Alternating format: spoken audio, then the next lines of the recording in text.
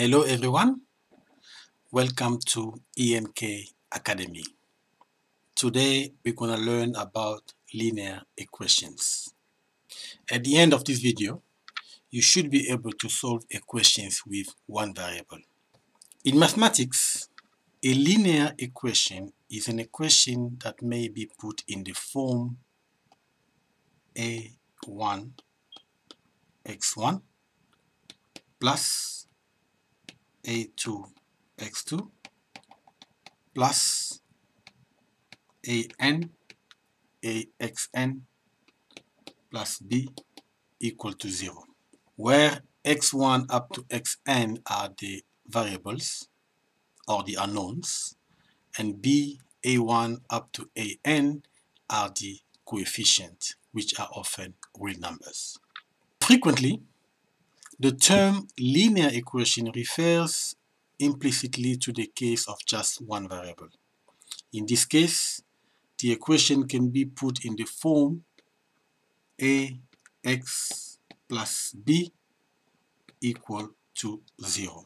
And it has a unique solution.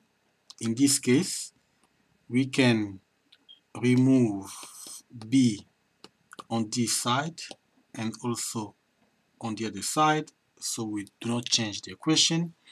And this one goes away. So we have ax equal minus b. We can then divide by a on both sides, so we don't change anything.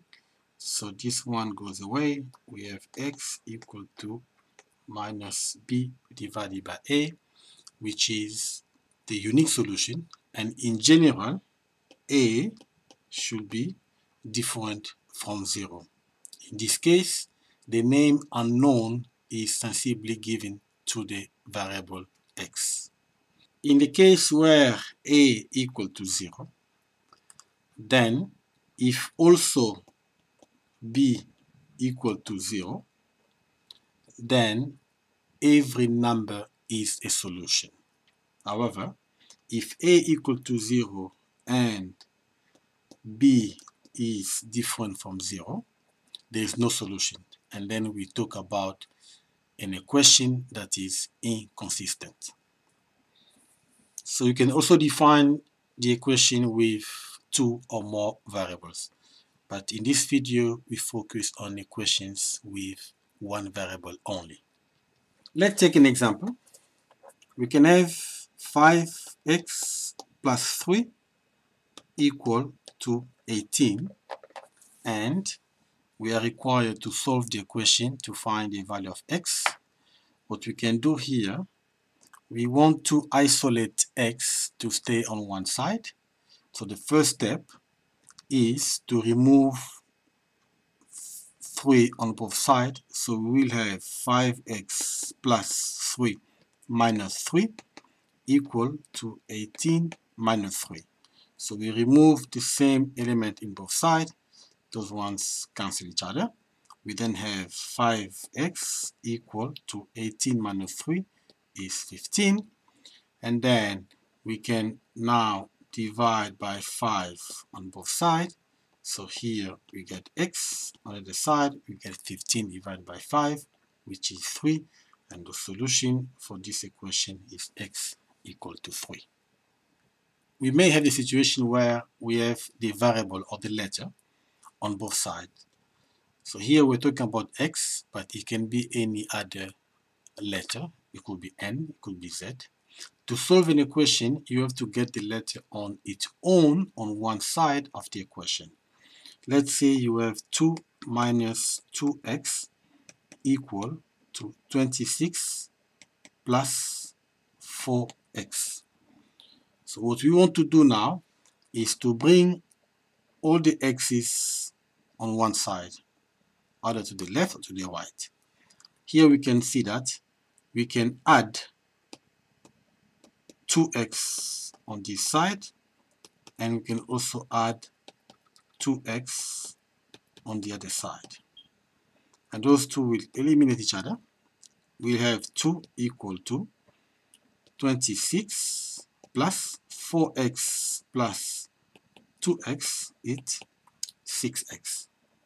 So now that we have this form, we can then send 26 on this side. This is done by removing 26 on both sides. So this one goes away. So what is left is minus 24 equal to 6x. Now we can divide by 6 on both sides. So we have minus 4 equal to x, or also can be written as x equal to minus 4. Sometimes you may have equations with bracket. For example, 19 equal to 8 minus 2, 5 minus 3y. We change the variable to y to show that you can have different letters as variable. Always start by multiplying out the bracket, then collecting the terms. So in this case, we have 19 equal to 8. 2 times 5, minus 2 times 5 is minus 10. Minus 2 times minus 3y, it's plus 6y. We have 19 equal to 8 minus 10, it's minus 2, plus 6y. Automatically, you can send 2 on the other side and change the sign, or you can just add 2 on both sides so that those two eliminate each other, and then you have 21 equal to 6y. And then this requires that we divide by 6 on both sides, so we have y equal to 21 divided by 6. This fraction can be simplified by dividing by 3 both the numerator and the denominator. What we have here is 7 divided by 2, which is the solution, or can be written as 3.5. Let's try one more. So we have 7r plus 2 equal to 5 bracket r minus 4. What we have here is 7r plus 2. Let's multiply the parentheses first. 5 times r is 5r. 5 times minus 4 is minus 20. What we have now, what you can do is send the r on this side, changing the sign, and send 2 on the other side, changing the sign, which is equal to subtracting 5 on both sides and subtracting 2 on both sides. What we have is 7r minus 5r equal to minus 20 minus 2. This gives us 2r equal to minus 22, and then we divide it by 2 on both sides. We have r equal to minus 22 divided by 2, which is minus 11. So the solution is r minus 11. So sometimes we might have equations with fractions.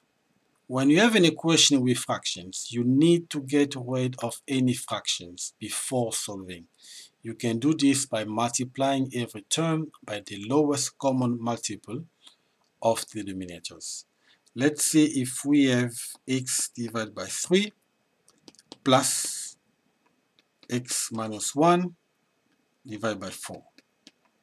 So to solve this, you need to be able to do operations with fractions. If we remember our lecture on fractions, so we can find the common denominator. In this case, we have the lowest multiple of 3 and 5, which is 15. What we do now is 15 divided by 3, which gives us 5, and then times 5 times x, we have 5x. So 15 divided by 5, it's 3. 3 multiplied by x minus 1, we have plus 3, x minus 1 equal to 11. We can then multiply out the parentheses on the numerator. what we have is 5x plus 3x minus 3 divided by 15 equal 11. And this, the top one, will be 8x minus 3 divided by 15 equal to 11. In this situation now, if you have A divided by B equal to C, you assume there is 1 on the C, then you multiply this way, so you get A equal to BC. The same way, if you have A divided by B equal to C divided by D, then you multiply across, and then you have AD equal to BC. That means we can multiply out. If we assume there is 1 down there, we multiply 15 by 11 and 1 by the numerator. So we have 8x minus 3 equals to 15 times 11, which gives us 165. So we can then continue over here. So we have 8x minus 3 equal to 165. We can then add 3 on both sides, plus 3, 165 plus 3. This is equal to sending 3 on the other side and change the sign. So we have 8x equal to 168. Now, we can divide by 8 on both sides. So we have x equal to 168 divided by 8, which is 21, and this is the solution of our linear equation. So we take one more example. It says solve 29 minus x divided by 4 equal to x plus 5. You can multiply like this, as we said, or if we multiply both sides by 4, what we have is 4 times 29 minus x divided by 4 equal to 4 times x plus 5. So by multiplying by 4 on both sides, we don't change the equation. This one goes away. So we have 29 minus x equal to 4 times x is 4x.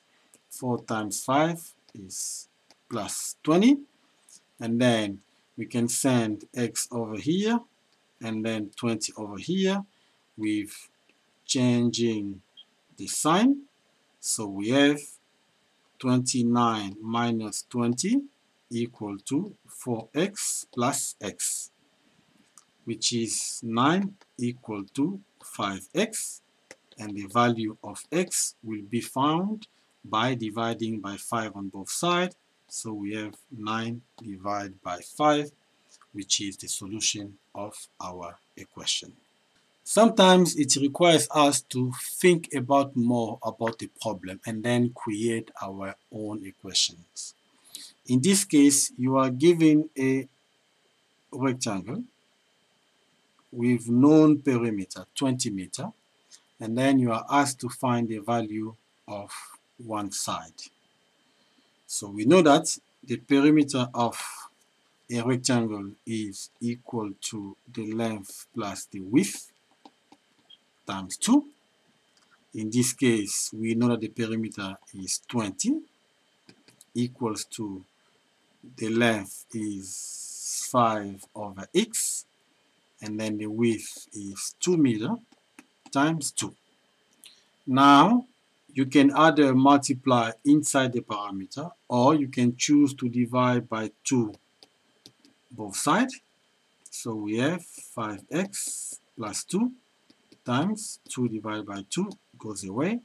So we have 10 equal to 5x plus 2. These 2 can go on the other side. What is left is 8 equal to 5 divided by x. And x is in the bottom now. So by multiplying out this way and this way, what we get is 8x equal to 5. And the value of x can be found by dividing by 8 on both sides. So we have 5/8, which is the value of x. So we can verify that. We say 5/x, and then we know that x equal to 5/8. So this will be 5 divided by 5/8, which is 5 times 8 divided by 5. So dividing two equations require that we multiply with the inverse. So this goes away. So this length is actually 8 meters. And then if you take 8 plus 2, gives you 10 meters, times 2, we get 20 meters as the perimeter. Thank you very much for watching this video. I hope you have enjoyed it. Please subscribe to support this channel and be empowered.